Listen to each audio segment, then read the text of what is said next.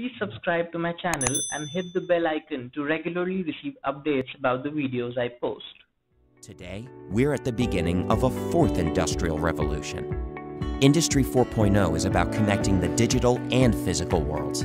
Today, most manufacturers' key assets are a part of the physical world.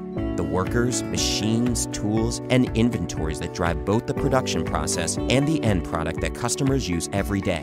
But emerging technologies allow manufacturers to use data produced by these physical assets to drive insights based on data. These technologies will enable the construction of new solutions to some of the oldest and toughest challenges manufacturers face in growing and operating their businesses. Let us now try to understand how IoT is being leveraged in manufacturing with a small example. Let's take a look at how this works for Simon, the plant manager for an aircraft manufacturer. Simon oversees the production of key components for large commercial aircraft, and his top priorities are meeting production deadlines and producing airplane parts safely and efficiently. One of his biggest clients needs to move up their delivery date by 3 months. Simon and his team use the Internet of Things for manufacturing, which will help them deliver earlier than originally planned. An equipment analytics solution identifies problems with equipment health and performance before they happen and prescribes maintenance procedures so Simon's team can avoid equipment failure and downtime, getting maximum effectiveness out of their equipment. To ensure the components are meeting quality standards along the production line, Simon uses a quality analytics tool to identify variability in the manufacturing process in real time. This allows equipment operators to make adjustments to process parameters based on plant conditions that could affect the quality of production. By monitoring quality in real time, Simon's team can avoid producing faulty components, ultimately saving time and money. Let us now take a step forward and understand how Industry 4.0 or digitalization is impacting the key functions of manufacturing. Typically, the functions shown on the screen, that is production, maintenance, planning, and quality, has felt the most impact in terms of the financial benefits out of this digitalization. Hence, I will very briefly give some pointers on what are those digital interventions that are taking place in different functions of manufacturing, which is production, maintenance, planning, and quality. So starting with production, most important intervention is to have an integrated view of all the shop floor operations, which impacts throughput and cost. Many people or many companies rather are referring to this as their smart factory solution and also as connected factory solutions. But what it essentially means is having an integrated view of all the shop floor operations. Now, how does it benefit? Having such visibility enables data-driven decision making and eliminates hidden bottlenecks and uncovers hidden capacity. The question is, how is this achieved? This is achieved by integrating various data sources, which are man, machine, material, and method.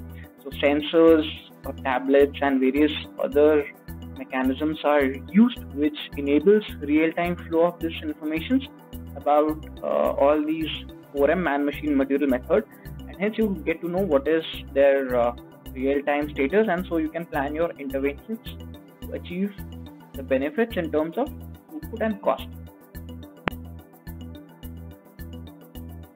The second point, which is real-time OE monitoring, is a subset of the smart factory or the connected factory solution that we talked about, but is often being implemented as an independent solution. So in this solution, you have automated recording of all the loss buckets and automated calculation of OE, which is readily available in forms of dashboards and reports. Now, generally, production operators log all their production data in logbooks. So this is an automated solution to eliminate all the manual errors and inefficiencies that are in manual recording of the production data and the loss data and the downtime data, etc., etc. So using this automated monitoring or automated recording of data, the production team gets a clear visibility of the spare capacity, maximum loss buckets, and they can perform various types of analysis to take decisions which can help them reduce the losses and hence improve the OE.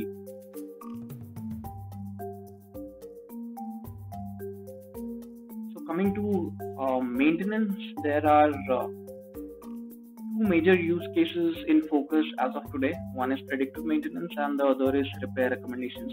Now, both of these solutions are focused on improving asset reliability and maintenance efficiency. If we talk about predictive maintenance, it's very much popular and more talked about. What it entails is using system or using past historical data, a combination of rather historical data, machine learning models, and different algorithms in order to be able to predict the failures of an asset.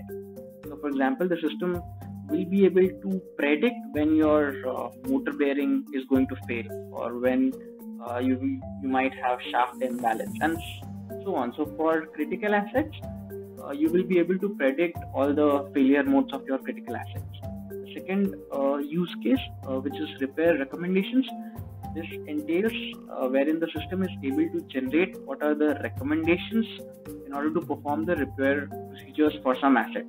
So, for example, in the case of trucks, this solution has been implemented wherein the system continuously reads data from the trucks and is able to predict when an axle is going to fail and how the driver should repair it, and when should the driver repair it.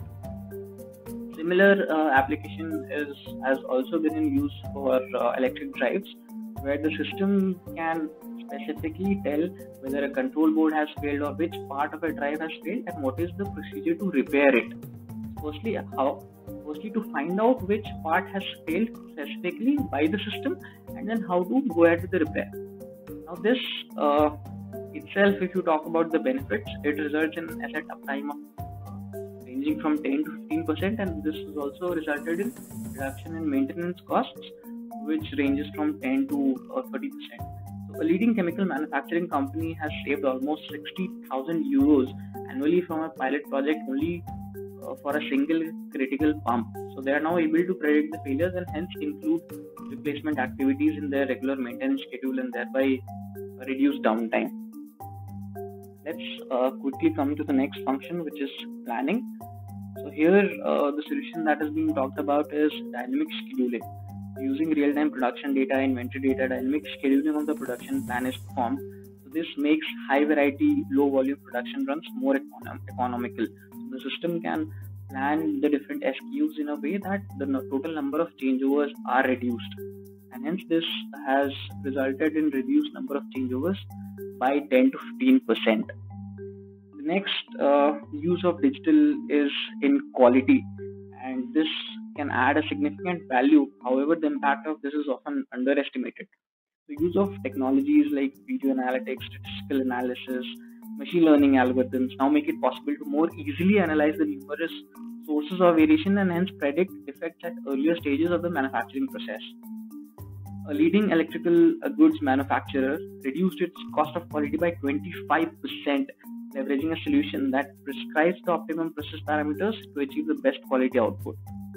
Also, another example is of a leading pharmaceutical company which is now relying on infrared technology to detect counterfeit measures and contaminants without the conventional destructive tests at running speed. You don't need to stop the line in order to be able to predict the defects that is going to happen on the line. So now, having understood the benefits, I'm sure the next question is, how is all this possible? How can it be done? So integration of machine data is one of the most critical steps towards embarking on this digital journey. So I plan to talk about this in detail in my next video. So please subscribe to my channel to get notifications once the video gets posted. Also, if you are interested to know further details about any of the things that we talked about, I understand it was in very brief, but this was just to give an overview of what's happening around in the industry. But do feel free to post your comments if you would like to understand more about any of these aspects covered in the video and beyond, which is related to digitalization or Industry 4.0. And I will certainly reply to it. And if there are many people having similar interests, I will for sure go ahead and create another video about the same.